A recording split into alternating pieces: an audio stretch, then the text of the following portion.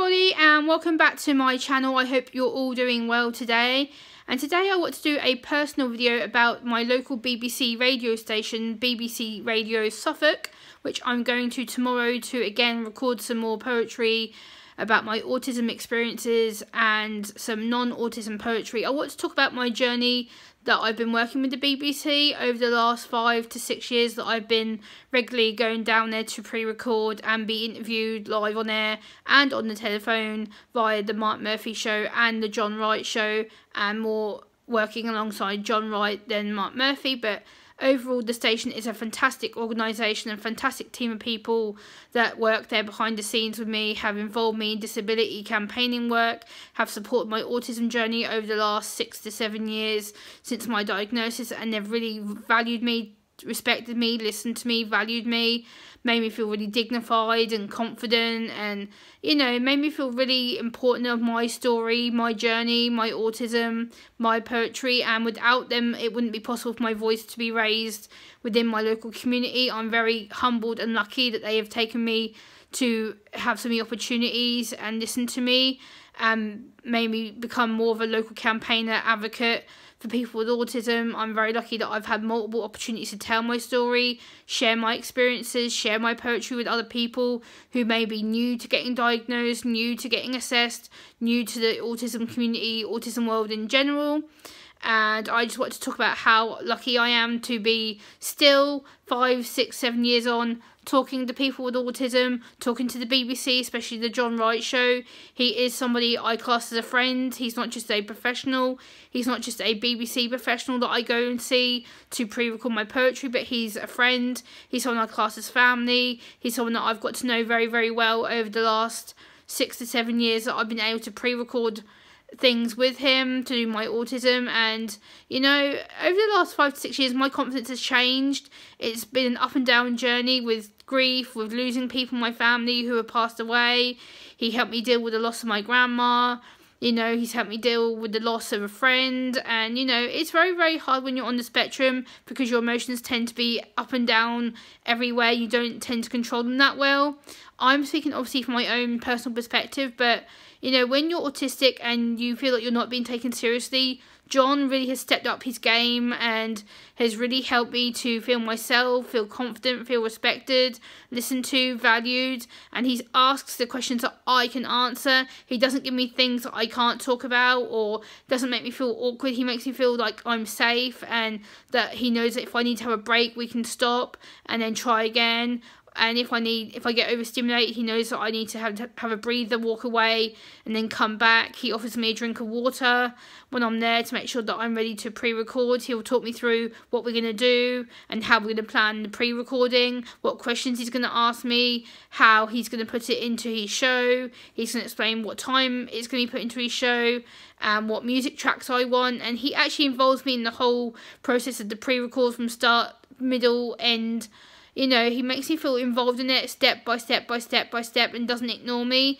He makes me feel very, very special. He makes me feel very, very gifted, and he supports my autism journey. And for someone to take that much time out, that much effort with me, and to actually respect me and listen to me and value me, local radio is a godsend to me. It has helped my confidence massively.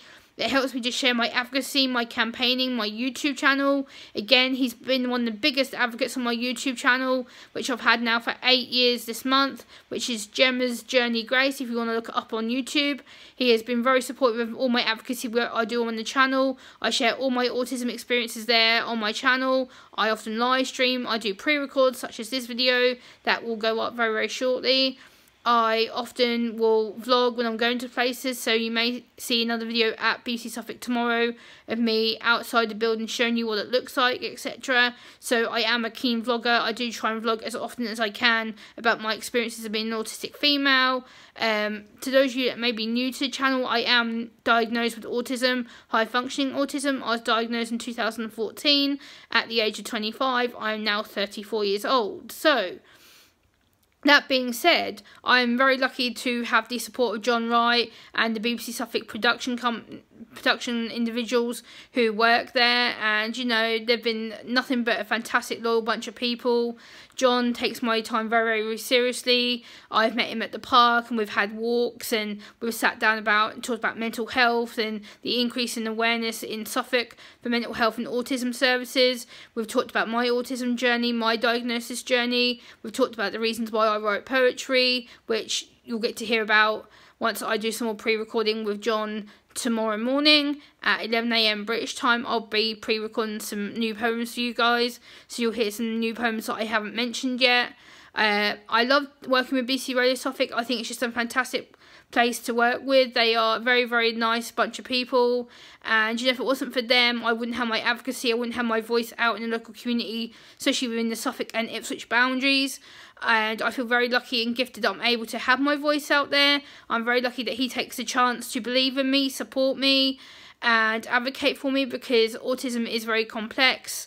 And, you know, he takes the time to listen to me and support me, and he doesn't make me feel rushed or like I'm taking too long about things. He's very understanding that I struggle with my communication, which is a key symptom of my autism. It's a communication difficulty, communication disorder, if you like to call it that, but I hate the word disorder, so I don't use it.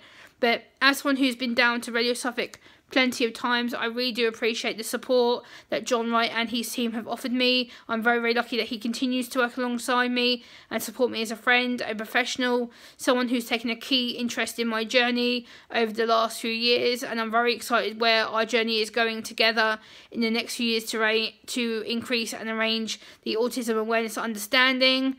And the acceptance factor of autism, because let's face it, Ipswich hasn't really been that very autism friendly or accepting in the past, and that's something that me and John are working on together to increase the acceptance and awareness of autism in the Suffolk community, the Suffolk Peninsula, the Ipswich community, because especially Ipswich with regards to females isn't that much friendly and isn't very well known about, because a lot of autism females mask and mimic their struggles like myself. So yeah, I just want to talk about how lucky I am to be working with him once again and have my voice, my experiences, my advocacy shared out into thousands of people potentially. And if it wasn't for him, Mark Murphy and many others who I've spoken to in private, Stephen Foster is another one who has helped me out as well. I'm very, very lucky to have the great friends such as these guys who have taken the time out to work with me, advocate with me, and understand my autism. I know I'm not the easiest person to work with.